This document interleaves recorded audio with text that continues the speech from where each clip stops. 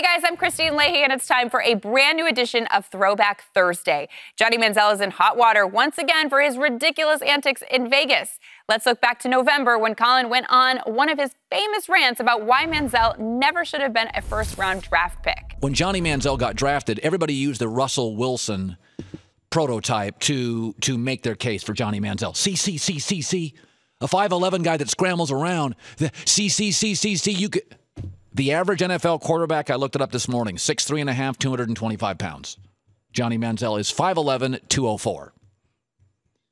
And for a Northern Division team, Cleveland in the AFC North plays in outdoor stadiums, November, December, January, awful weather. I'd urge even a bigger, stronger quarterback like Big Ben or Flacco.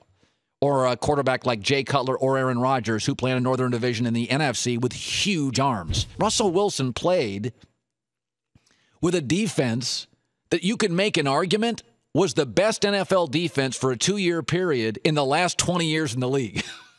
Okay? So you can't use Russell Wilson as this is what you want, a 5'11 guy who runs out of the pocket. That Seattle defense, for those 2 years they got to the Super Bowl, was suffocating. It was like 8 Pro Bowlers. Johnny Manziel is an average arm, 5'11", 208. He was never, ever, ever, ever worthy of a first-round pick.